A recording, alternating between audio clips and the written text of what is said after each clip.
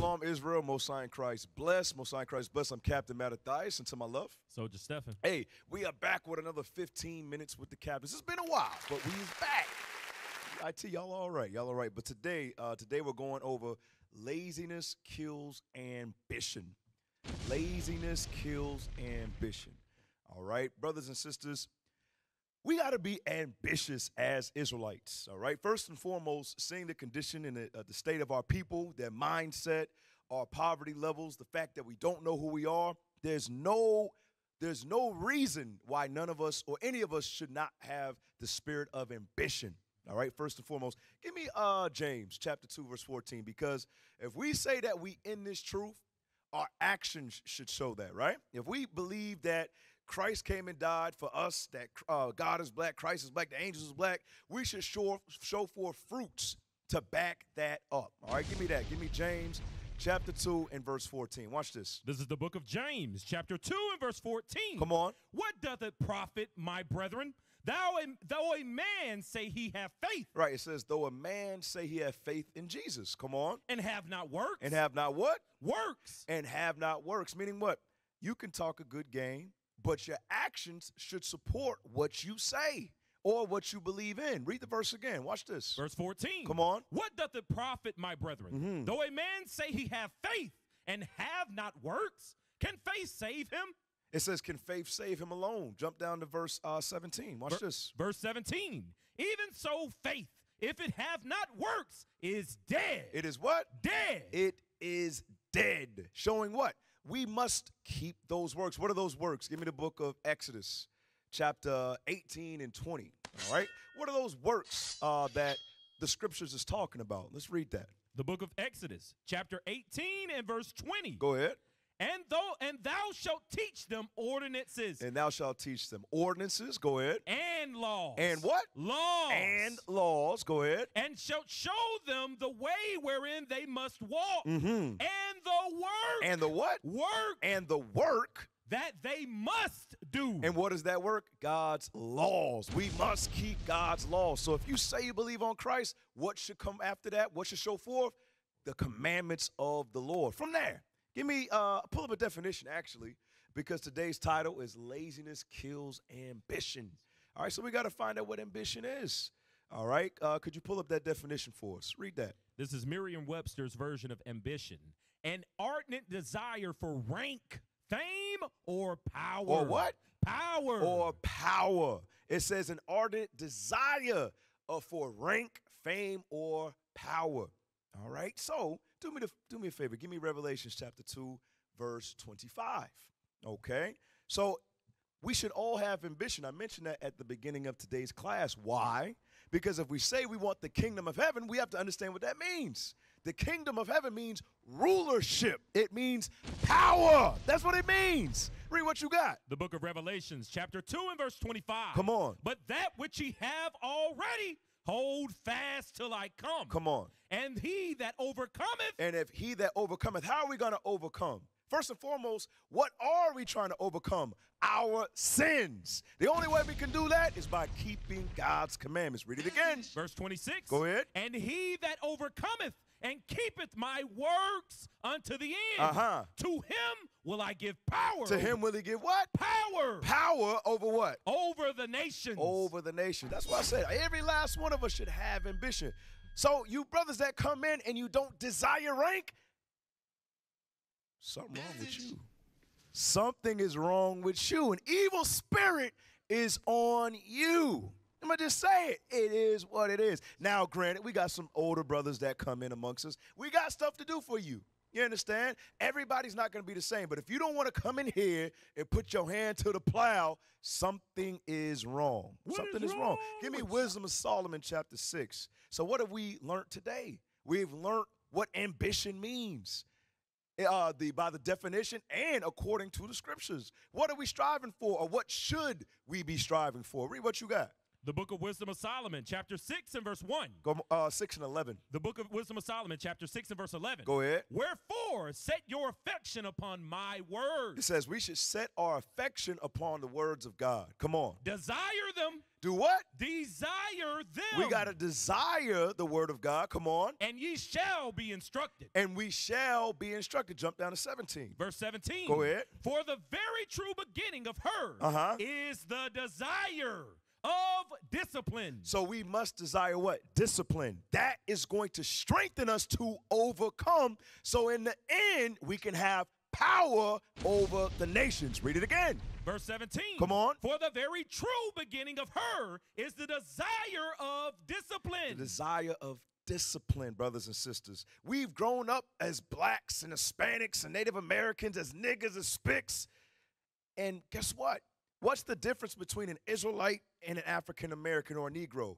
One has discipline and the other does not. So we must, as new babes, come in desiring wisdom, knowledge, discipline, so we can do what? Fight against the flesh, overcome sin. Read verse 20. Verse 20. Go ahead. Therefore, the desire of wisdom bringeth to a kingdom. It brings to what? A kingdom. And in that kingdom, we're going to have power. We will have power in the kingdom.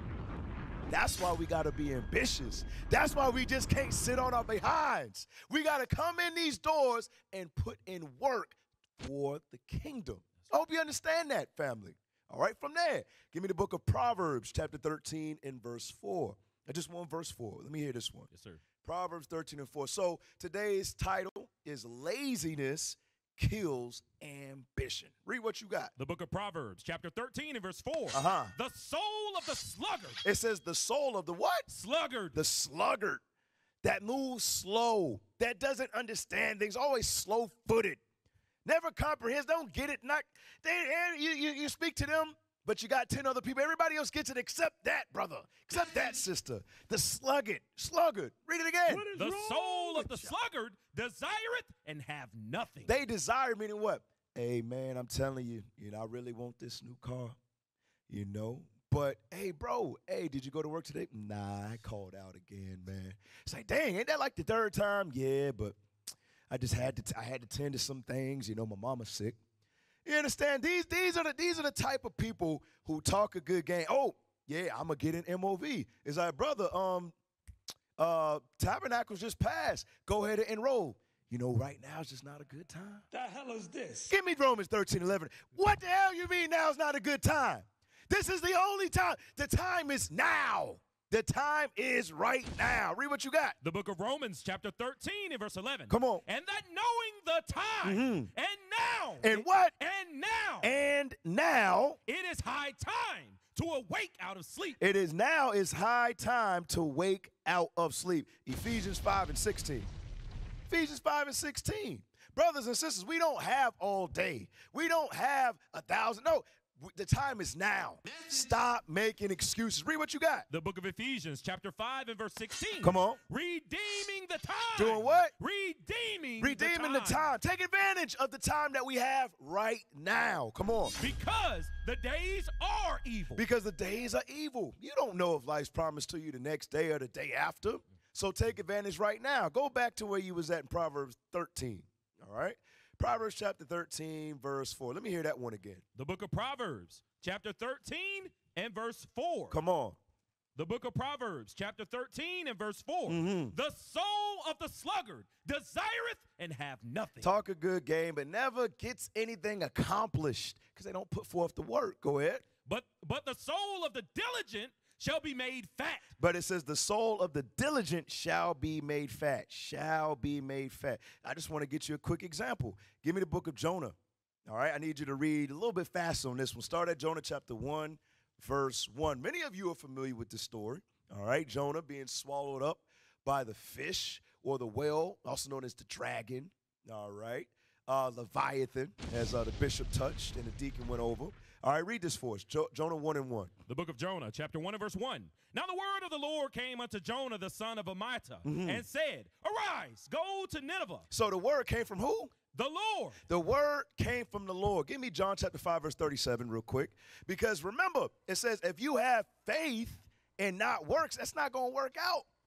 So the word came from who? John 5 and 37. Watch this. Come on. The book of John, chapter 5 and verse 37. And the Father himself, which have sent me, hath borne witness of me. Come on. Ye have neither heard his voice at any time. Neither heard his voice at any time. So none of us, we never heard the voice of God Almighty, the Father. This is who? Go back to Jonah chapter 1, verse 1. This is Christ. This is that faith right here.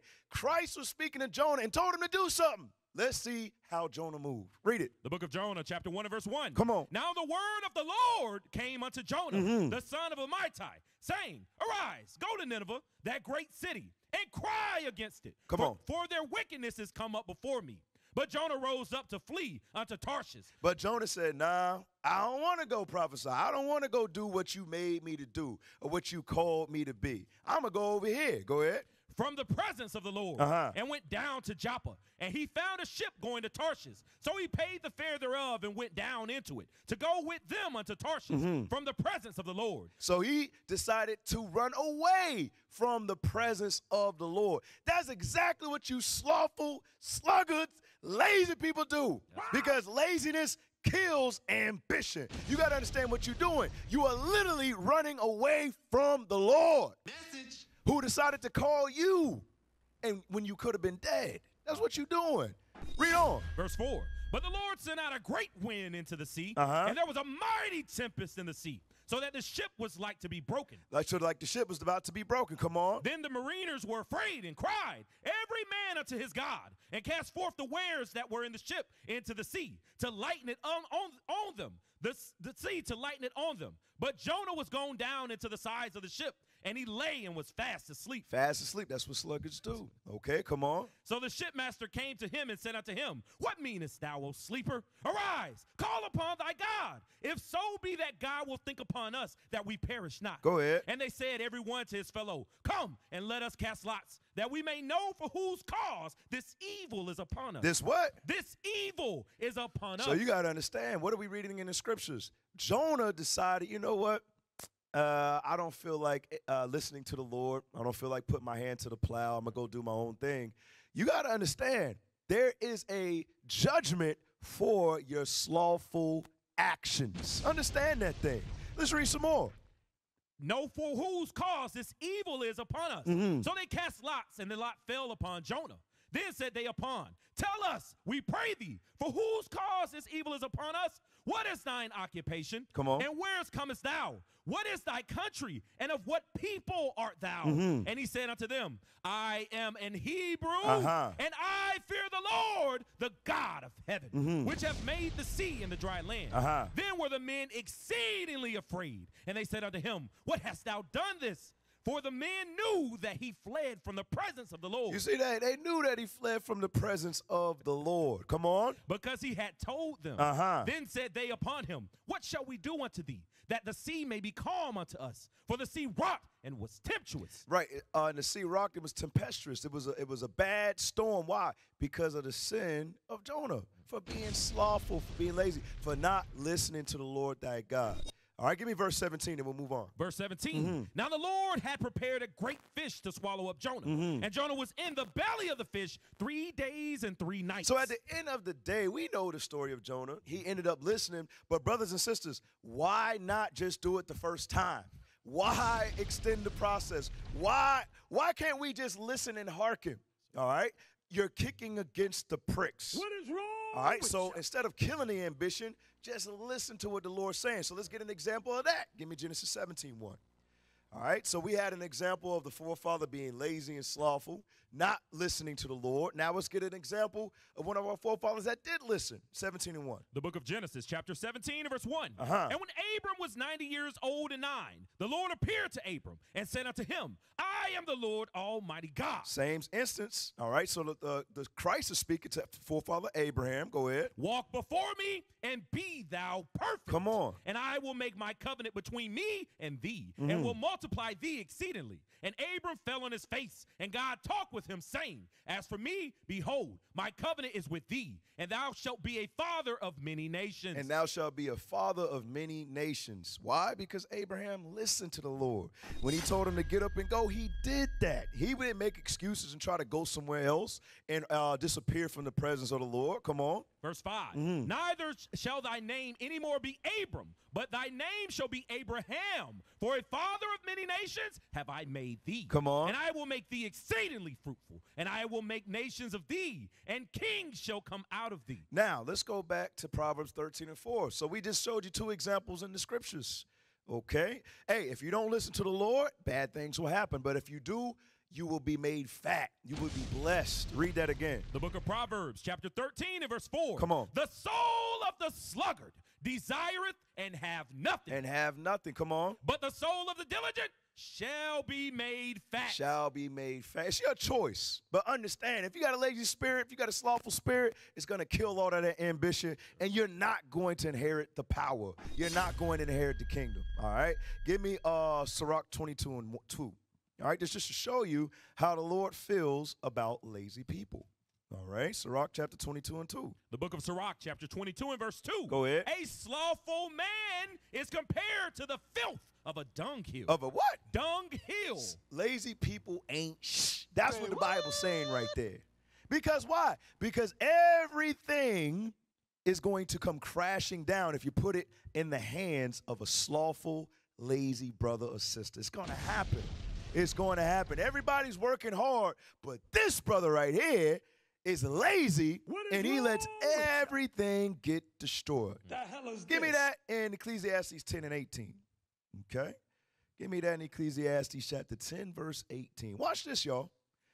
Am I making this up, or does the Bible say that? Let's read it. It's Ecclesiastes in the Bible 10 and 18. Watch this. The book of Ecclesiastes, chapter 10 and verse 18. By much slothfulness. By much slothfulness or laziness, read. The building decayeth. The building what? Decayeth.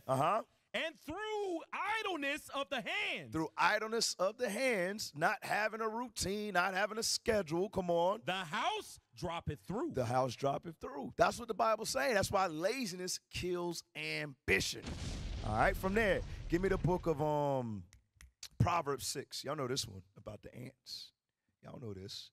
Give me Proverbs chapter 6. Start at verse 6. We'll read down. The book of Proverbs, chapter 6 and verse 6. Come on. Go to the ant, thou sluggard.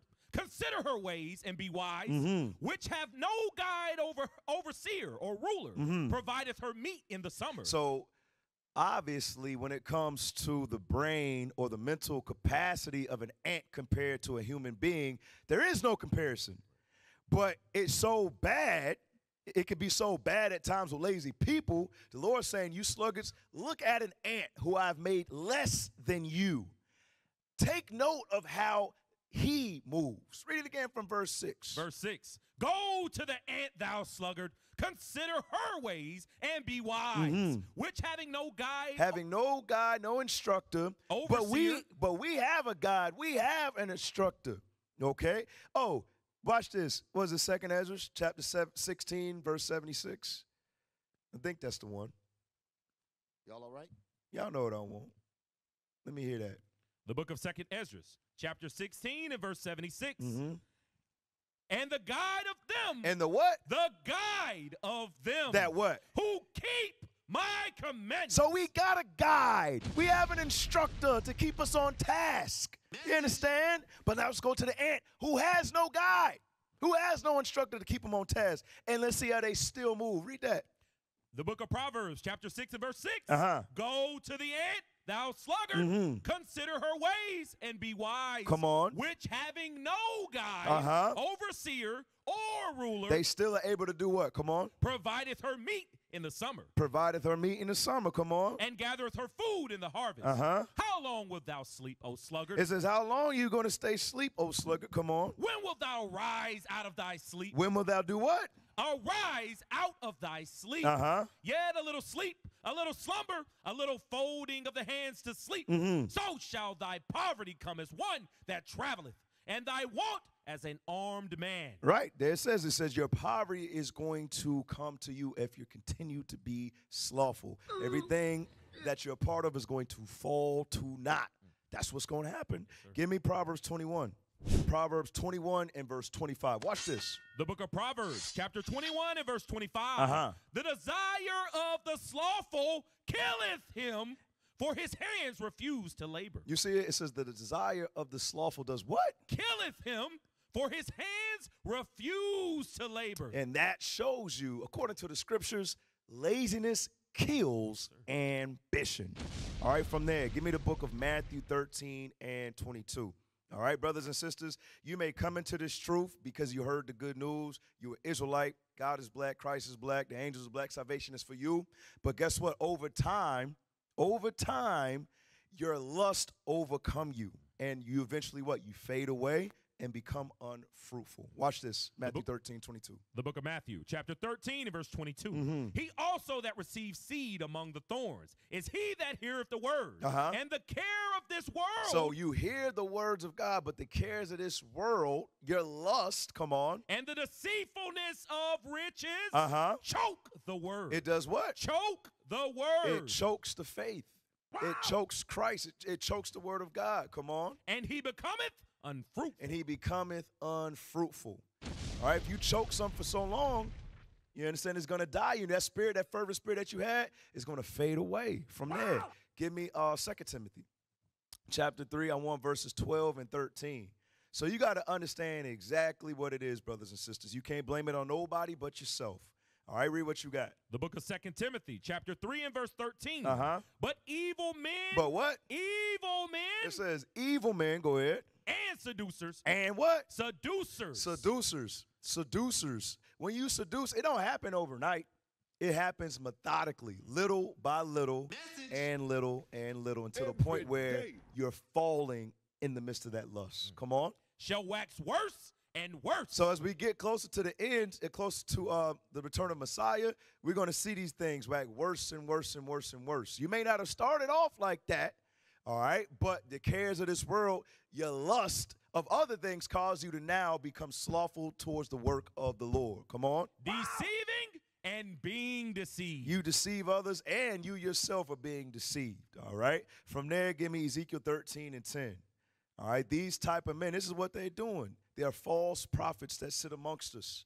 All right, they come in one way, but they leave and they make the exit differently.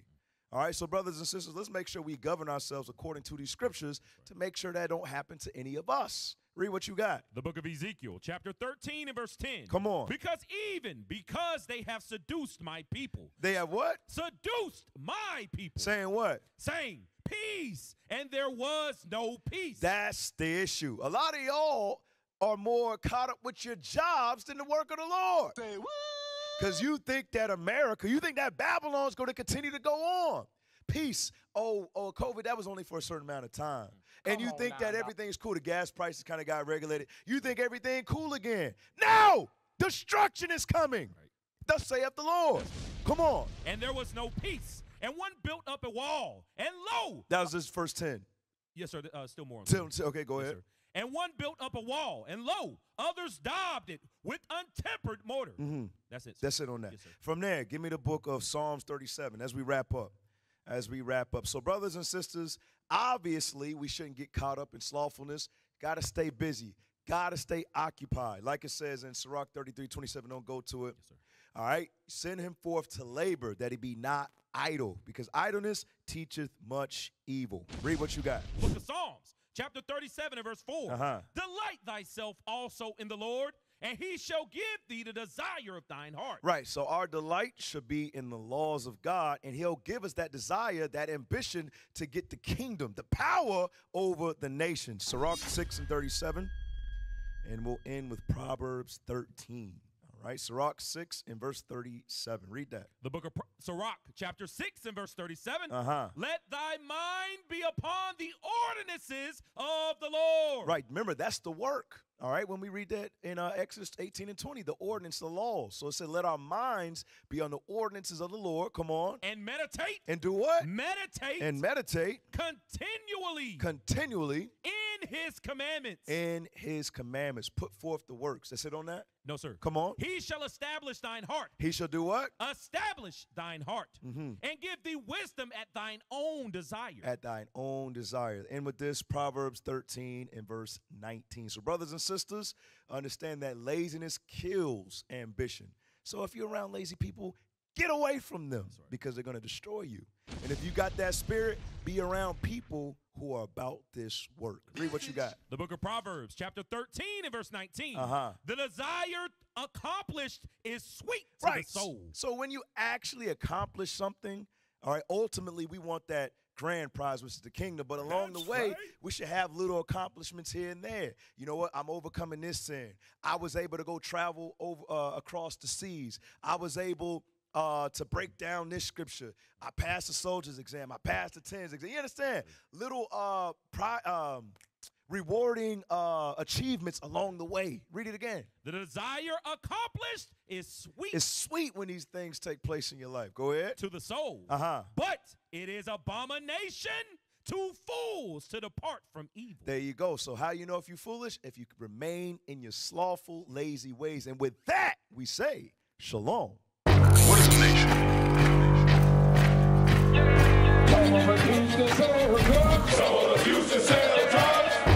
Nation is men leading by example.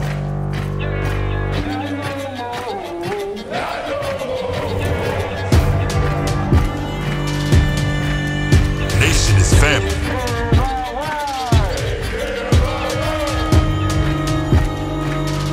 Nation is community. Nation is children with role models.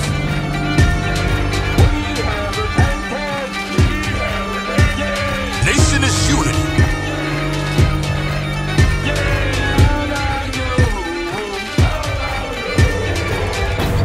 Nation is you. And finally, my brethren, be strong in the Lord, His word.